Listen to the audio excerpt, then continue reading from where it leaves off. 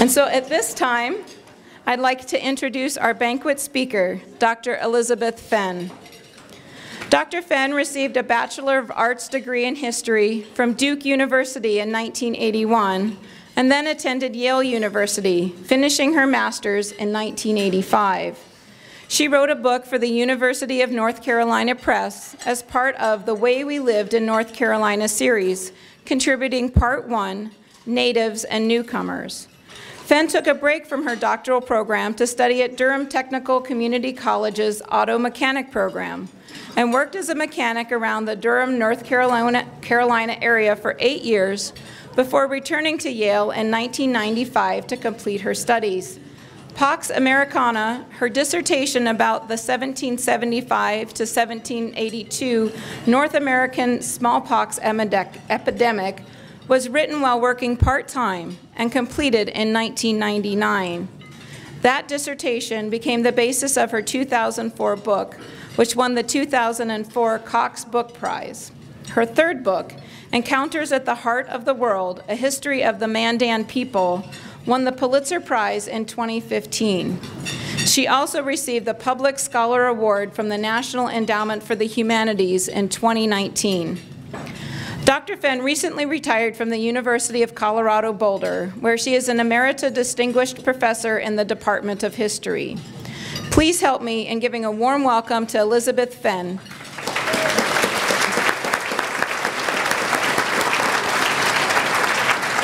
Thank you so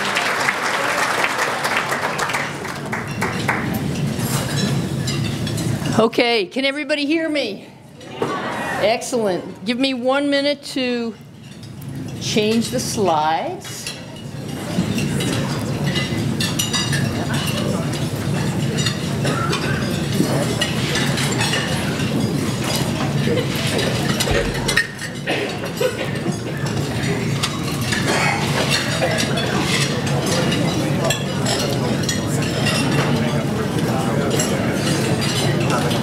That'll do it. Excellent.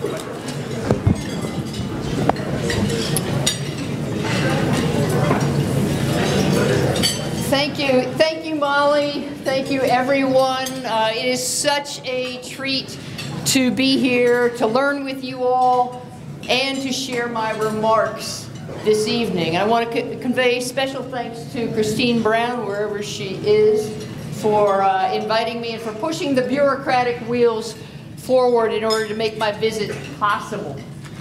Now, before I begin, I have a confession to make. I'm not Native American. I'm not from Montana. And I'm really not a Montana historian. I come to you from Colorado. I spent most of my life in North Carolina. And I grew up in New Jersey.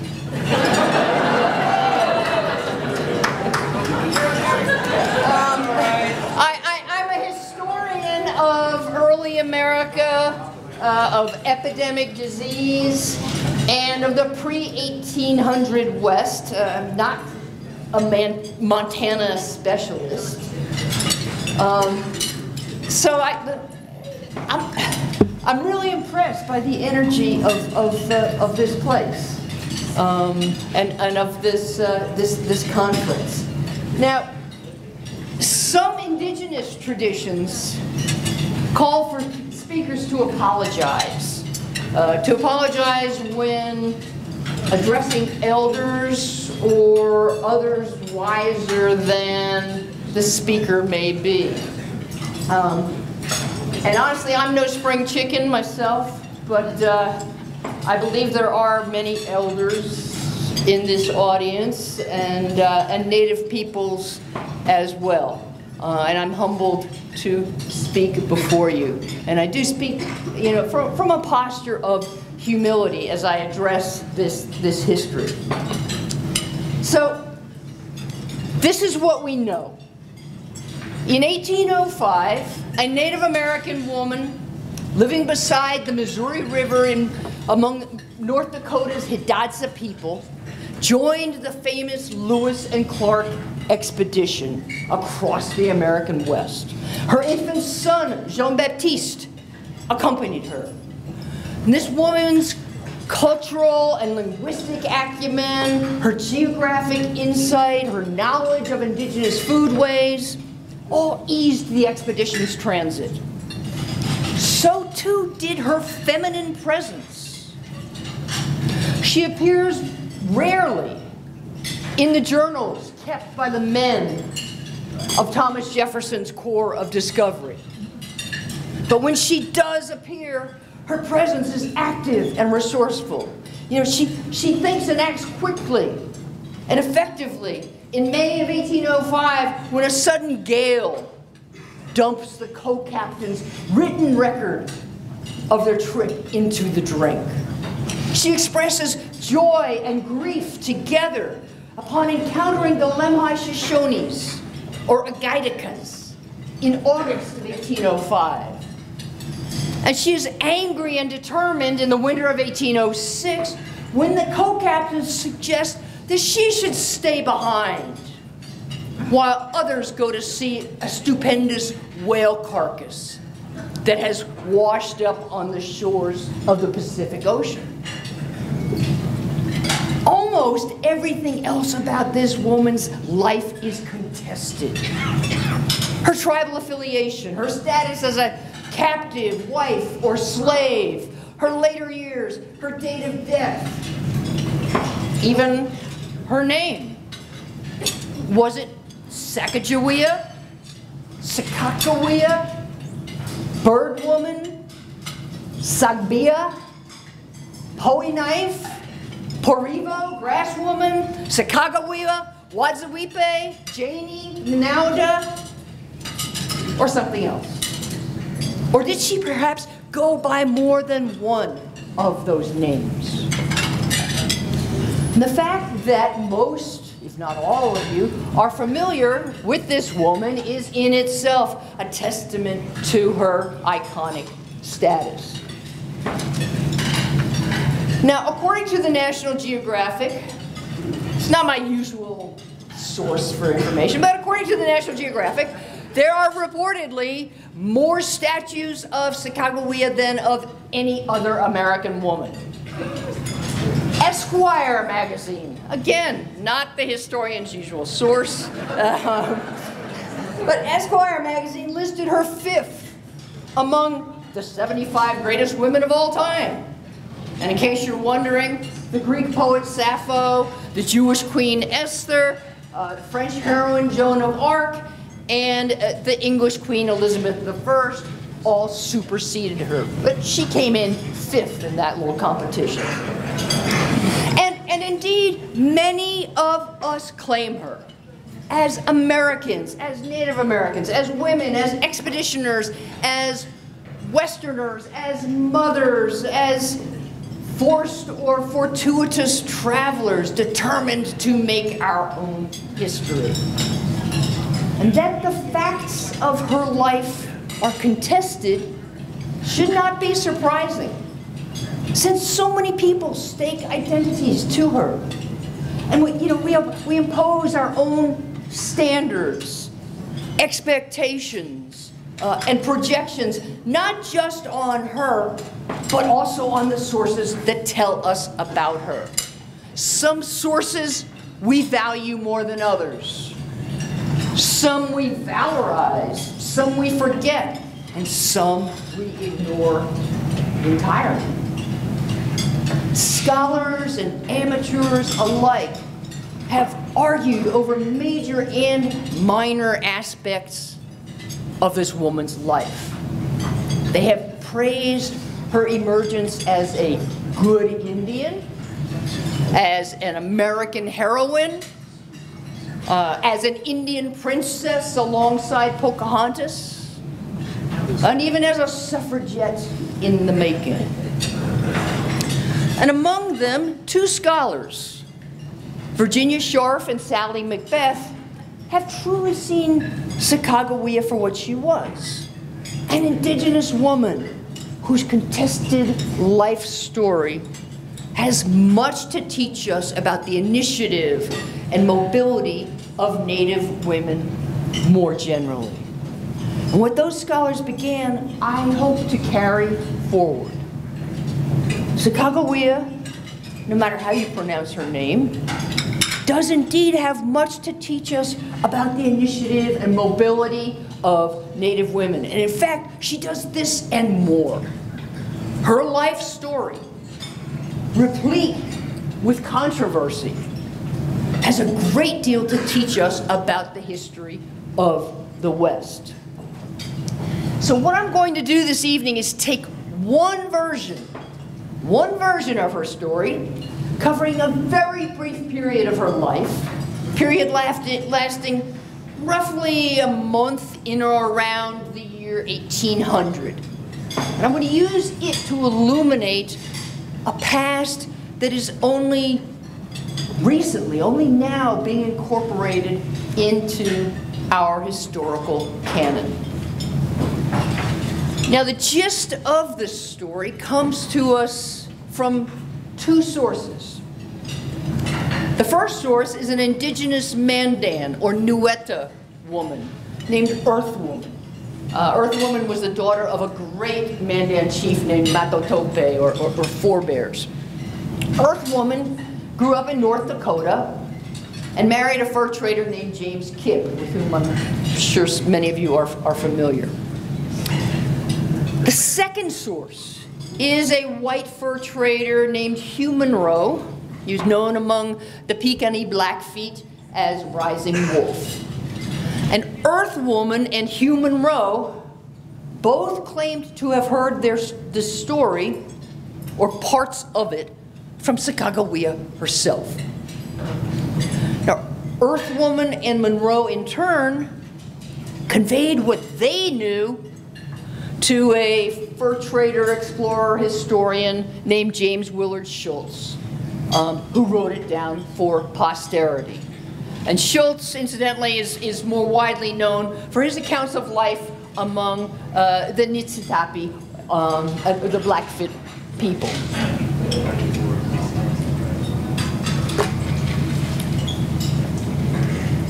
So the shouts resounded from the valley downriver. The enemy was coming. A horse-borne Shoshone warrior raised the alarm, his companions close on his heels. Just 60 miles south of us, in a Shoshone campsite at Three Forks, where the Jefferson, Gallatin, and Madison rivers come together to form the Missouri, pandemonium erupted. Women, children, and elders fled for their lives. Most ran upstream, hoping to jump on horses and to escape toward Lemhi Pass, where the terrain was familiar, where enemies were few, and where safety beckoned. Some, especially men, stopped and fought, fending off the attackers while the others ran. And some, caught out in the open, bolted for pockets of brush. It's pockets of brush that dot the scrublands where the Beaverhead Range meets the plains.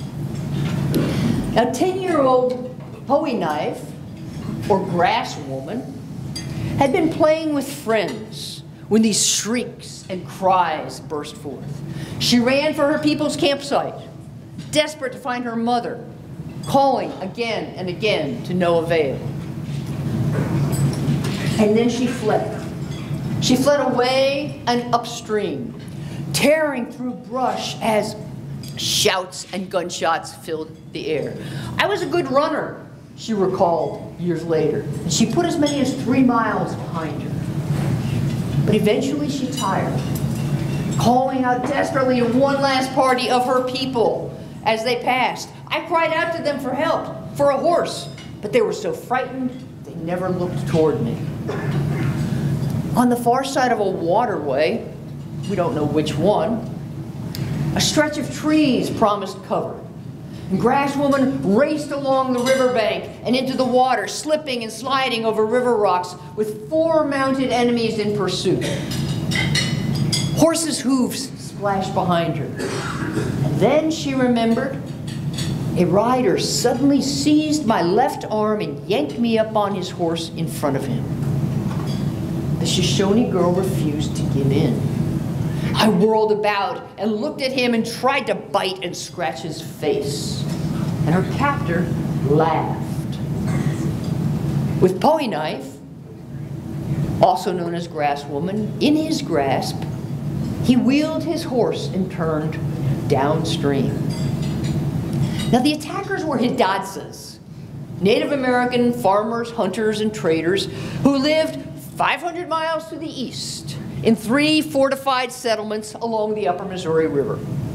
Americans today know the plains and badlands of this region as the state of North Dakota. Now, according to Schultz's third-hand rendition of Grasswoman's first-hand account, the man who yanked her out of the water and onto his horse was a Hidatsa named Red Arrow, roughly 50 years in age. Clasping the girl close, he and 3 other mounted warriors hastened their prisoner downriver to what had been the Shoshone campsite at Three Forks. Along the way, 2 horsemen joined them, and to Grasswoman's chagrin, they had 2 additional Shoshone girls in tow, and they passed 2 more of her playmates lying dead beside the trail. At the Three Forks campsite that had so recently been Grasswoman's home, the Hidatsas gathered all their captives together. There were 9 in all. 4 boys and 5 girls, all about my age, she recalled.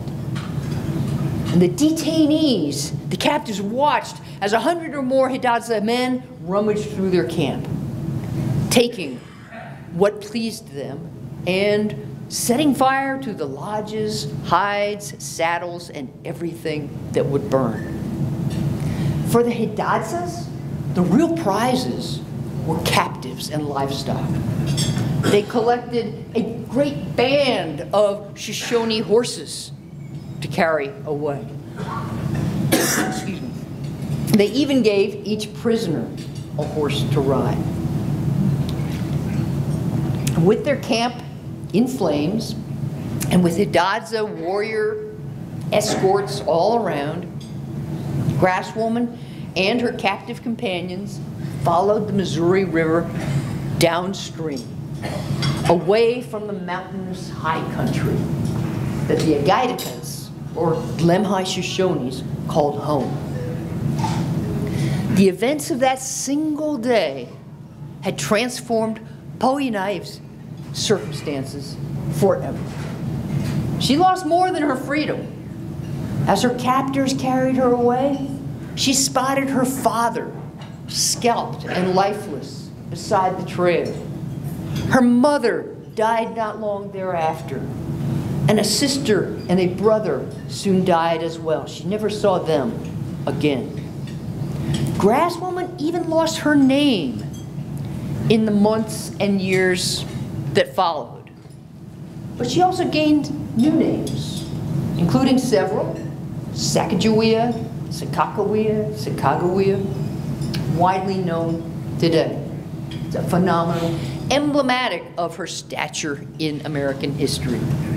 Now, meanings, spellings, and pronunciations may differ, much like claims about the life that she lived. But one thing is clear: this girl's story, with all of its twists and turns and uncertainties, provides a window onto a Western world in the throes of upheaval. So during the days and weeks that ensued, Grasswoman's Hidatsa captors carried their prisoners farther and farther from home. After leaving the burning Shoshone camp, Grasswoman's captors rode north with their prisoners through the broad Missouri River Valley, keeping the Big Belt Mountains on their right and the Lewis Range on their left. And somewhere probably right here near Helena, they stopped beside the river for the night. And I just ask that you contemplate this map, you know, this locality, this proximity, and the geographic immediacy of these events. It's a good moment just to pay homage to the historical and continuing presence of indigenous peoples, Salish, Crow, Blackfeet, Bannock, Shoshone, and others, you know, right here on the very lands where we're gathered this evening. So at this first campsite, accounts tell of a bright moon and a visit from Red Arrow, who spoke to Grass Woman and to Otter Woman, a friend captured with her, in a kindly manner. Now, when tribes shared common linguistic traits, they could often communicate orally despite minor differences, much as, say, Spanish and Italian speakers might understand one another. But Shoshones and Hidatzas had no such luck, since Shoshones speak what's referred to as a Uto-Aztecan language, and Hidatzas speak a Siouan language. And as a consequence, Red Arrow, Poe Knife, and Otter Woman spoke using the lingua franca of the Plains, a highly effective gesture system called Plains Sign Language. The Hidatsa man sat near us, Grass Woman reported, and said in signs, "You too are mine. Do not be afraid of me, but do not try to escape." Now, of course, she and the other captives were terrified, and they thought constantly of escape, despite his warning. They were also exhausted. So after midnight, that first night, they fell asleep. 3 more days on horseback brought the entourage to a campsite just above the Great Falls of the Missouri, where this stepped series of cascades once plummeted more than 500 feet over a 10-mile stretch of the river. And as you know, most of these cascades lie beneath the waters of artificial lakes today. These falls, incidentally, represent the varied durability of ancient bedrock, soft mud and siltstone succumbing readily to riverine erosion, where harder sandstone resists the same effects. Before a decade passed, William Clark, one of the 2 co-captains of Thomas Jefferson's Corps of Discovery, would proclaim these falls to be one of the grandest views in nature, more spectacular than anything I ever saw. Now, for Shoshone captives, fear trumped awe. Great Falls were a landmark. That was as far as we had ever come out upon the plains with our people, Grass Woman recalled, describing the eastern limits of Shoshone mobility at the time. So the country they now entered was foreign to them. And let me back up a second. It's the eastern limits of Shoshone mobility for women and children. Shoshone men and warriors and hunting parties ventured much, much further across the plains. But that was as far as women and children typically ventured. Now, from Great Falls, the party traveled northeast from the Missouri River into a landscape of space and grass. Accustomed as we were to a mountain country, the plains terrified us, Poe Knife said. The sheer expanse boggled the mind. It extended, in her words, to the edge of the world. Now, if this strange landscape was fearsome, so too were its implications. Escape seemed less and less feasible. We saw that without horses or the means of carrying water, we should die from thirst before we could ever get home again, she said. Now, if our account of it is correct, the route that the Hidatzas took in departing Great Falls is an unlikely one. It angled northeast across the plains toward the modern Saskatchewan border, staying west of the Bears Paw Mountains and following the approximate route of US Highway 87 today. They were on the outskirts of Blackfeet country. Blackfeet and Hidatzas typically clash. I don't have an explanation for this, but perhaps the Hidatzas, flushed with success, sought more horses or captives. Or perhaps there's some other reason, a search for bison or eagles, or an avoidance of unknown obstacles, something else that drew them northeast instead of along that more direct easterly route that followed the Missouri River. 3 days of riding brought the party to the Milk River. It was but a small stream, Grasswoman recalled, but it held the promise of escape. Now, as you all know, for travelers in a parched prairie landscape, thirst is a serious obstacle, all the more so for a runaway on foot. The river solved that. Equally important, the Shoshone youth reckoned that it probably flowed from the mountains. It might somehow lead them back west, toward their Agaitica homeland, toward their people and their families. So talking among themselves, after they reached the Milk River, they resolved to flee that very night. The day went on, and enthusiasm flagged as it unfolded and as other realities settled in. The Shoshones saw huge herds of animals in the Milk River Valley. The meat on the hoof astonished the eager escapees. The plains teemed with buffalo and antelope, Grasswoman said, using the common label for pronghorns. Pockets of timber concealed elk and whitetails and mule deer. This abundance might have seemed promising, but it came with a drawback. Huge, amply fed grizzly bears seemed to be everywhere. More numerous and reportedly much bigger than those in Agaitica country, the animals were terrifying.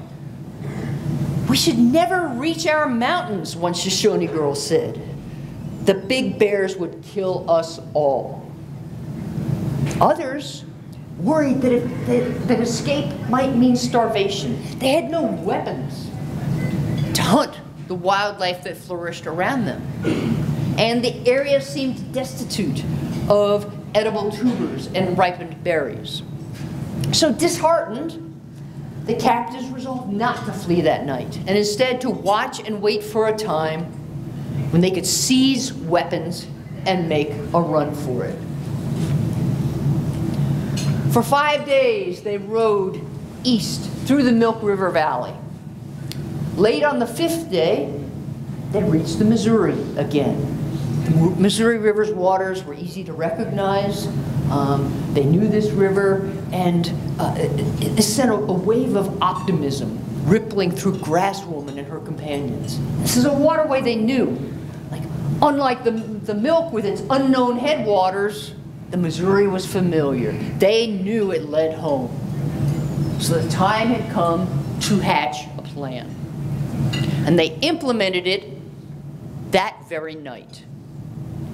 Grasswoman watched and waited as Hidatsa campfires blazed. And then, as they faded to coals, a Shoshone boy named Elkhorn quietly crawled to the side of a Hidatsa warrior and took the sleeping man's quiver and bow. And now, Bowie Knife went into action, nudging her companions into wakefulness. 4 boys and 2 girls slipped down the riverbank and into the Missouri River, hanging fast to a driftwood log for flotation. But one girl, Leaping Fish Woman, fell back to sleep after Grasswoman roused her. And another, Otter woman, would not wake at all. If you have teenagers, you might be familiar with this. So Grass Woman covered Otter Woman's mouth and tried to shake her into alertness. "Awake! Come, we must go," she whispered. To no avail. And in desperation, she took the sleeping girl's hands and yanked her out of her slumber. And Otter Woman's surprised cry roused the Hidatsas as well. And they surrounded the sleepy, slow-moving girls and rushed in all directions seeking the missing. But the missing were safe, launched homeward into the night. So now the captives, once 9, numbered 3. Grass Woman, Leaping Fish Woman, and Otter Woman. Day after day, we continued down the valley of the big river, Grass Woman remembered. They traversed flat, grassy bottomlands and great groves of cottonwoods. They saw hordes of game, animals so unaccustomed to human presence that they took little note when the party passed by. And at night, the travelers feasted on bison cows, killed at will by Hidatsa hunters.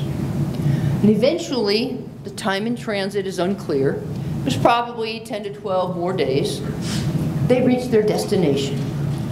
5 busy villages, 3 Hidatsa and 2 Mandan, that sat near the confluence of the Knife and Missouri rivers. And here, among strangers, the Agaitaka girls took on a new life. Leaping Fish Woman escaped in the months that followed. But Grass Woman and Otter Woman found themselves attached first to Red Arrow and then to a French-Canadian fur trader named Toussaint Charbonneau, who lived among the Hidatsas. And whether we should call them wives or slaves or captives seems open to discussion. So, what does this story, encompassing roughly 4 weeks of Grass Woman's life, what does this reveal about the early West? Well, let's start at Three Forks, where the Hidatsa war party found the Agaitaka Shoshones camped for their summer bison hunt. The Agaitakas had known the peril at hand, the peril of venturing on to the plains for the hunt. And for most of the year, they lived to the west, amid the peaks and gorges of the Bitterroots, the Lemhi Range, the Salmon River Mountains. You know, those names sound familiar to most Americans, but as residents or scholars of this area, you all know that the landscape itself remains some of the least hospitable terrain in the lower 48 states. And this is all the more true in Grass Woman's time. But for the Agaitaka Shoshones, the terrain that seemed so daunting to others was a refuge. It was a protective fortress into which enemies dared not tread. So in this area west of Lemhi Pass, Agaitakas lived in safety for much of the year. Most of the year, hunting for mountain sheep, digging for camas roots, collecting pine nuts, fishing for salmon. Once a year, however, usually in late summer, the Agaitakas banded together for safety and ventured eastward, down and out of the mountains, and onto the plains for communal bison hunts. Yeah, there was no comparable resource when it came to hides, meat, and fat. But with that bison bounty came danger. Other peoples, Blackfeet, Assiniboines, Crees, Mandans, Hidatsas, maybe even, Kiowas, Arapahoes, and Cheyennes. Other peoples seemed hell-bent on attacking Shoshones, harassing them, stealing their horses, taking women and children into captivity. And it had not always been this way. Just 70 years earlier, Shoshonean peoples who were many and varied had been ascendant. Because of trade ties to their Numunu or Comanche kinfolk to the south, Shoshones were among the first northern nations to acquire horses in large numbers. And by the 1730s, energized and on horseback, Shoshones of all stripes had burst out of the mountains and onto the plains, causing other tribes to retreat under their onslaught. In the north, one of the retreating tribes was the Blackfeet. And we know some of this story thanks to the account of a man named Sacagawea. Sacagawea was actually, he was a native Cree man. He was born around 1710. But he lived among the Piikani Blackfeet for most of his life. And he reported that traditionally, before the horse, Shoshones and Piikani Blackfeet had clashed on foot in the pedestrian era. And they had faced off in long lines of as many as 350 shield-bearing warriors, armed with bows and arrows, and according to rock art evidence, war clubs as well. Now, unless one side seriously outnumbered the other, these encounters often ended in a draw with little damage done. And I should say that the shields you see here and the shields I'm describing here in the pedestrian era are full body shields. These are enormous shields. And I believe, I don't know if Nina Sanders is still here, but the shields she showed us in our plenary session at lunch were smaller shields, probably from the equestrian era. These are full body shields, which is why the rock art images look like all shield with feet and with heads. In the 1730s, however, this warfare changed. War between Blackfeet and Shoshones changed. Shoshones, Sacagawea said, had acquired, by this time, horses. They called them mistatim, big dogs or horses, on which they rode swift as the deer, and from which they dashed at the Blackfeet with their stone pukamugan, or war clubs. This was a terrifying form of attack, as equestrian Shoshones, war clubs whirling, bore down on pedestrian neighbors and expanded their territory dramatically. That expansion lasted a generation or so.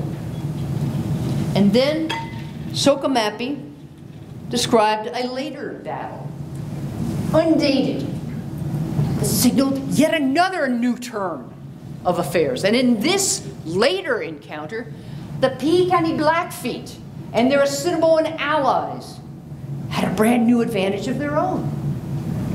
Firearms, guns, 10 in all acquired long distance from Hudson's Bay or Northwest Company traders. And the result, this battle was a stunning victory for the Blackfeet. It must have shocked the Shoshones. Some 50 of their number reportedly lay dead. And just to be clear, the image here, this is anachronistic, okay? This is a much later battle. It's a petroglyph writing on stone up in Alberta, but it does portray on the left side. You'll see firearms with you could see the ball, the trajectory of the ball leaving the muzzle. And if you look really closely, it's really hard to see some of these images. You see horses on the right, so it represents that clash between equestrian warriors and other warriors with firearms, but this is much later. So Shoshone bands, at least those in the north like the Agaiticas, had no access to firearms. which Blackfeet and Assiniboines and Crees and Crows and Mandans and Hidatzas soon acquired in abundance. And these well-armed people, including the Blackfeet, soon acquired their own horses too. Before long, Shoshones were on the run. Sacagawea describes Pequotty Blackfeet advancing, the Shoshones incrementally retreating back toward the mountains. You know, the Snake or Shoshone Indians are no match for us, Sacagawea said in the winter of 1787 and 88. They have no guns. They are no match for us. So let's return to the experience of Poe-knife or grass woman. Buffeted by the Blackfeet and others, her Agaitica Shoshone band had hunkered down behind the formidable height of Lemhi Pass. But the lure of bison to the east was irresistible. By 1800, when Shoshones launched bison hunts, they typically did so in large numbers. They'd combine 2 or more bands for safety. If that was the case for Grass Woman's people, it didn't help. Right? They came under attack by Hidatzas amply supplied with firearms, which were still impossible to obtain for the Agaiticas. Now, the Agaiticas may not have had guns, but they still had those horses. They had horses in abundance, thanks to their Comanche trade ties. And those horses, along with captives, were the prizes sought by Hidatsa war parties. Now, in the aftermath of the Three Forks battle, Grass Woman's forced trek eastward was also a testament to historical change. Note that it was horses that transported the Shoshone girl and her companions through strange territories and those terrifying open spaces. And in fact, the area through which they traveled appears to have frightened most of those who entered it. Sacagawea, the Cree man who lived with the Pequotty Blackfeet, explained that even though the Blackfeet had pushed the Agaiticas and other northern Shoshones back into the mountains, Shoshone warriors remained threatening. Yeah, they still had the power to vex, to harass the Blackfeet, and to make the Blackfeet afraid and, for small hunting parties. So from the Yellowstone confluence westward, the upper Missouri region was really kind of a sprawling battlefield. Shoshone war parties swept down from the mountains to attack Blackfeet, Hidatzas, Mandans, Assiniboines, maybe even Arapahoes and Cheyennes at certain times. And those same peoples launched raids of their own, sometimes against each other, and often against Shoshones, when parties like Grass Woman's ventured eastward to hunt. This was a dangerous place to be if you were human. For large mammals, this was paradise. It was what ecologists sometimes call a buffer zone, a space between major predator populations that allows animals to flourish. And in this case, it was not just a buffer zone, but a special kind of a subspecies of buffer zone, if you will, that one set of ecologists has labeled a war zone. The classic example that we're all familiar with today is the demilitarized zone separating North and South Korea. It's an area where humans dare not enter, but wildlife, including endangered species, can flourish. During her transit, Grass Woman bore witness to the stunning abundance of wildlife on the lands adjoining the Milk and Upper Missouri rivers above the Yellowstone, in this buffer zone or war zone through which they traveled.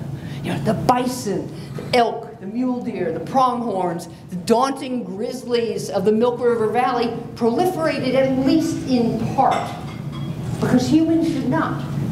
The threat of violence made human habitation too risky. Grasswoman's journey also tied her to a deeper Plains history.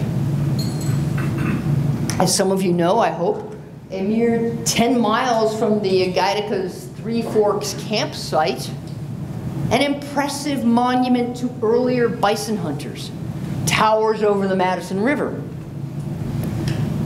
Known today as the Madison Buffalo Jump, this rock sentinel still beckons to those who pass by. Visit it if you haven't. Ignore the rattlesnake signs. So a bison jump, for those unfamiliar with the term, is a place where humans drove herds of animals over a precipice, creating both bounty and carnage on the hillsides below. An assessment of this hunting technique by the archaeologist Jack Brink sums up its effectiveness as follows. Now, listen, I want you to listen to this because it blows my mind, okay? This is Jack Brink speaking.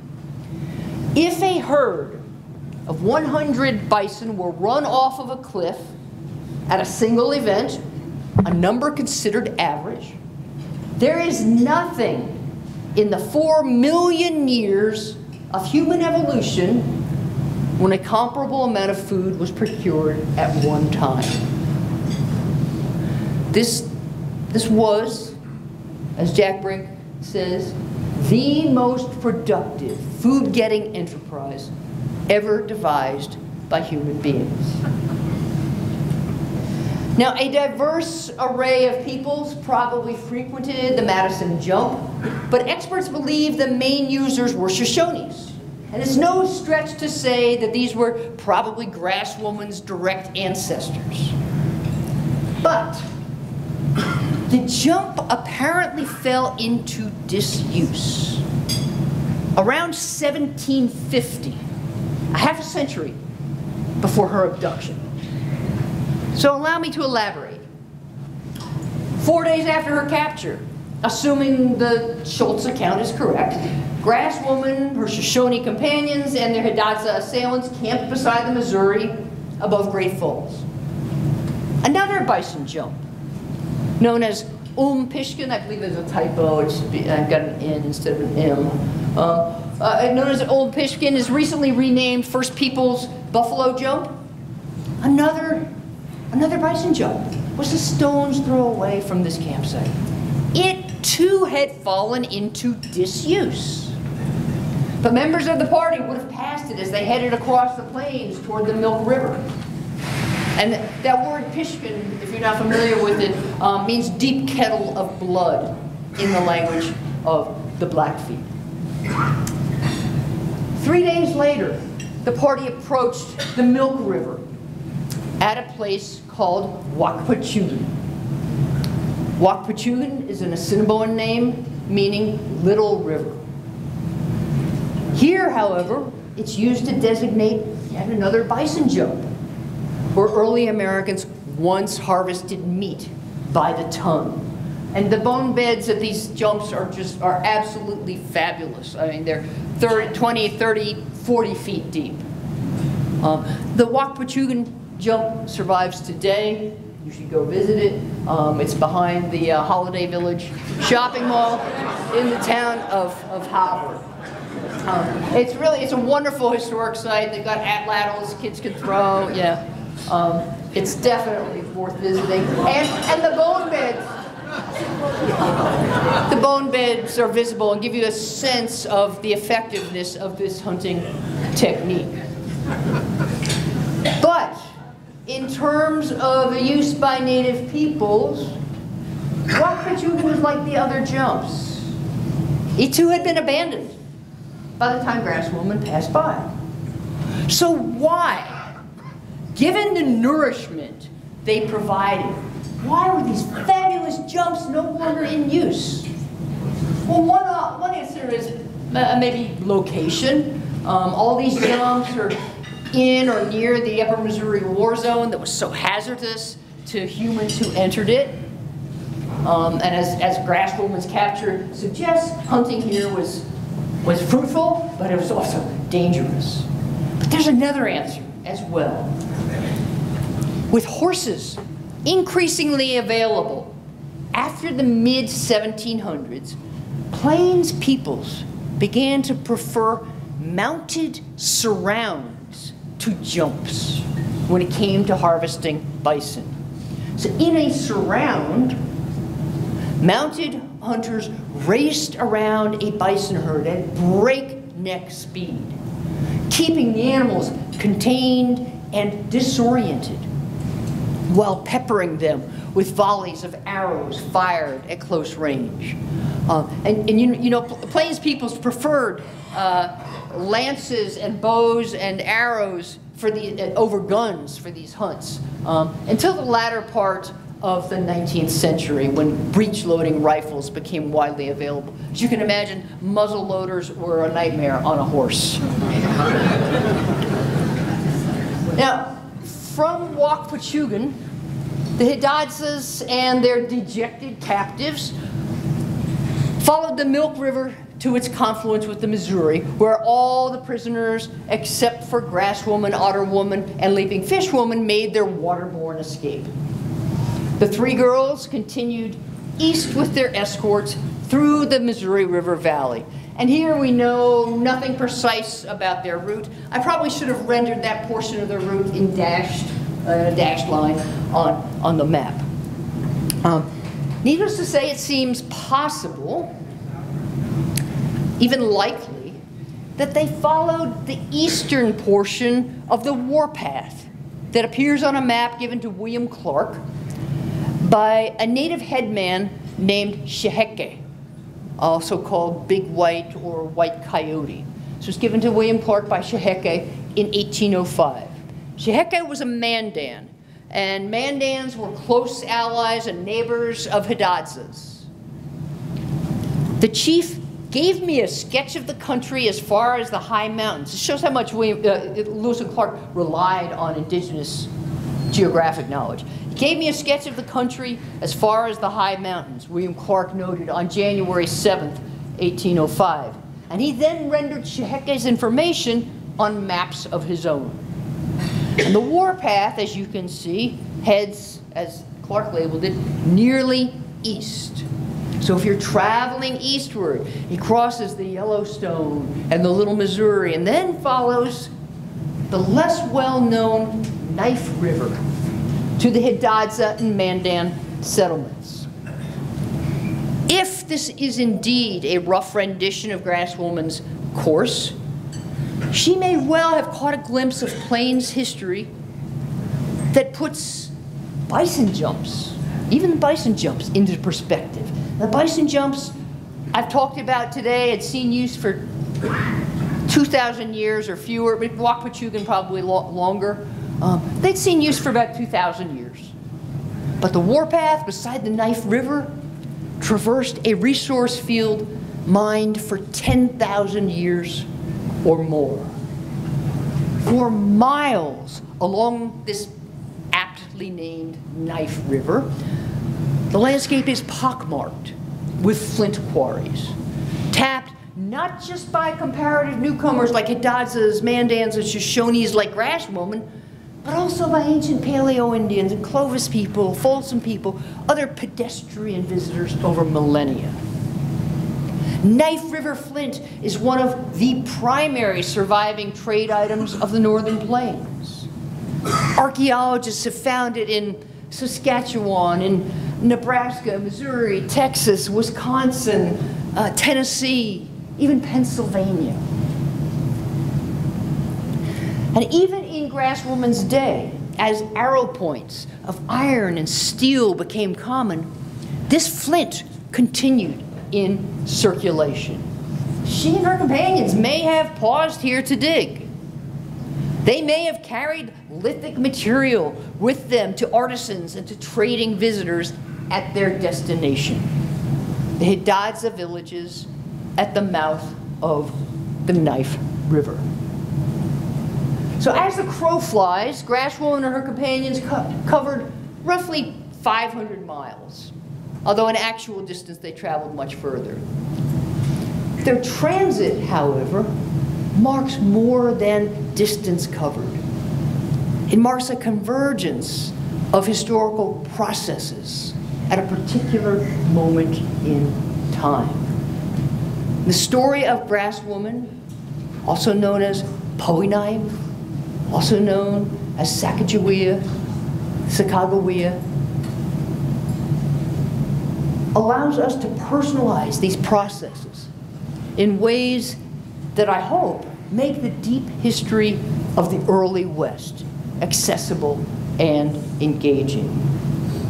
So our journey this evening, hundreds of miles and 3 to 4 weeks in length, brought the Shoshone prisoners to a site that they found astonishing and perplexing. A village of domed, grass-covered earth lodges, surrounded in its entirety by an imposing palisade of wooden stakes embedded into the ground. How we 3 girls did stare at it, Poinaim exclaimed. They had arrived at the home of the Awatiha Hidatzas, one of 5 Hidatsa and Mandan settlements at the confluence of the Knife and Missouri rivers. From here, Sacagawea's experience would shed still more light on the tangled history of the American West. Thank you.